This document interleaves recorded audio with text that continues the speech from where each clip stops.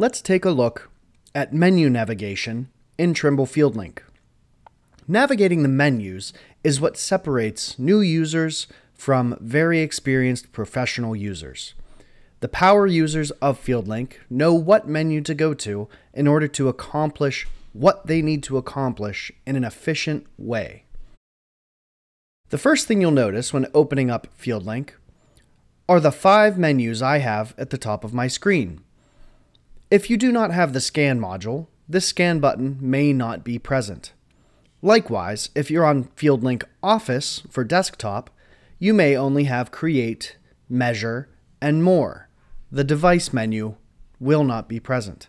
Let's start from left to right and give you a general overview of all of the menus.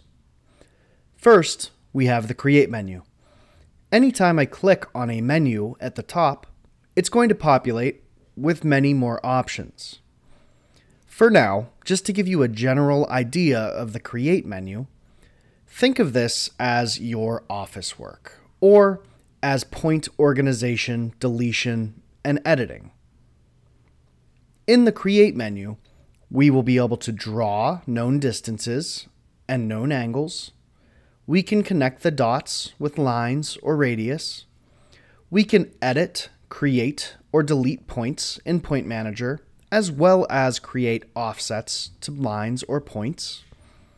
We can also create points from the model using CAD snap functions such as midpoints, intersections, and endpoints. Next, we have Grid. If we need to create a standardized distance between points, think grid lines, we can do that in Grid. And Pattern, we will be able to create repeatable patterns that we may see present across our job or across many projects. Next, let's jump into the Measure menu. Once we click Measure, many other options appear. In the large picture, the Measure menu is where we typically live when we're working in the field. So, if we are trying to lay out our points, we would go to the Layout menu. If we are trying to gather data, such as the dimensions of a room or collecting new control points, we can go to the Collect menu. The Wall Penetration tool may or may not be present on your data collector, depending if you have the advanced feature pack or not. This is typically used in MEP situations where we need to find where a pipe or something similar is penetrating through a wall. Next is Layout Plane. This is a menu that you can go to in order to work with elevations efficiently. We can use simple grade, just like a rotating grade laser. We can do sloped grade, or we can lay out to a 3D model.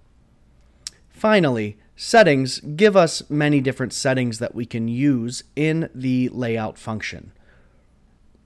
For purposes of this course, we will skip over the Scan menu and move on to Device. When you first click on Device, the connection screen will appear. This may appear different depending on which instrument you are trying to connect to.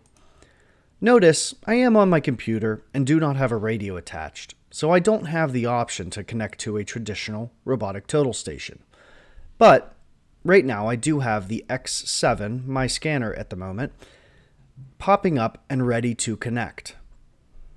If I click on this and hit connect, let's give it a second so we can see what other options appear on the device screen when connected to an instrument. Now that we've connected to our device, I can click on the device menu again and see the additional options that appear when you are connected. First, we have the connection screen. This is where we can go to check our connection status and disconnect from our instrument once we're completed with our survey.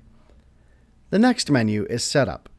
This is where we will go to shoot in our control points, whether it's a resection, shooting in 2 or more known points, or setting up over a known point, or many other options that we will explore later. Reference elevation allows us to shoot in a specific point in order to set the Z or the elevation of our project during that setup. Turn to allows us to either turn to a point or turn specific angles if we would like to do an angular survey.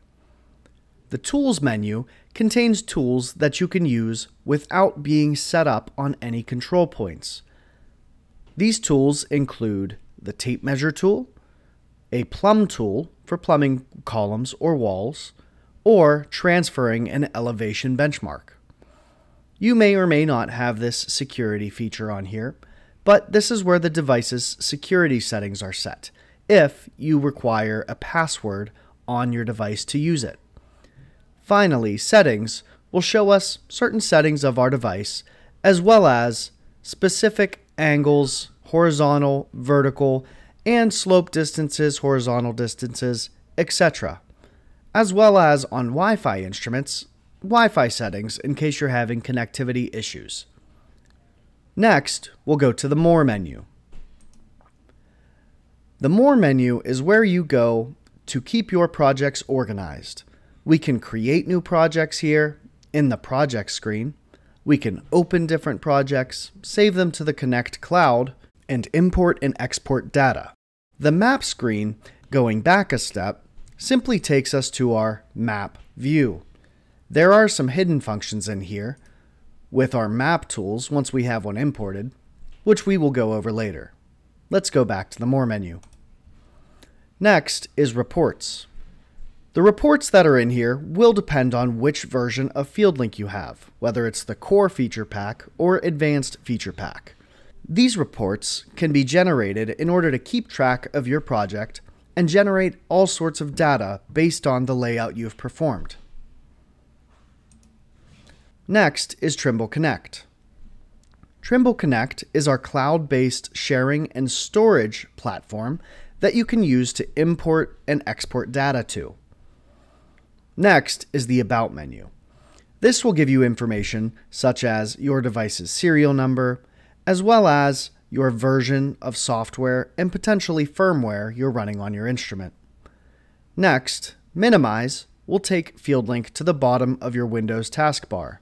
You can do this in order to open up email or the internet on your device while FieldLink is still running in the background.